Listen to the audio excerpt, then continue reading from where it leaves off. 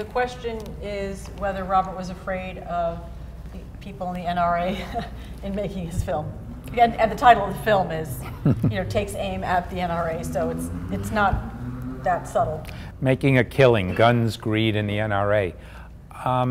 Yes, I was concerned. And I don't want to say too much, but we took some steps to be as careful as we could, although ultimately the only way to avoid any danger was not to do the film, and I chose to do the film.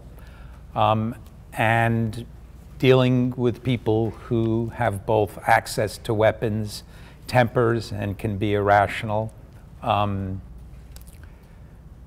presented challenges. And there were some challenging days, but my family was very supportive of doing this.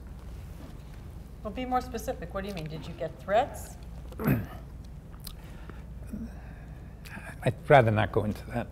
I think there were difficult days, but he's talking to somebody who, when we did the film opposing the Iraq War, we've got constant telephone death threats. So, I was starting with a bar of it could probably only be better. This was yes. better? Okay. Compared to that, when the country was insane because of Fox and O'Reilly, and you were miserable, horrible, anti-American if you dare question anything. So this was not as bad.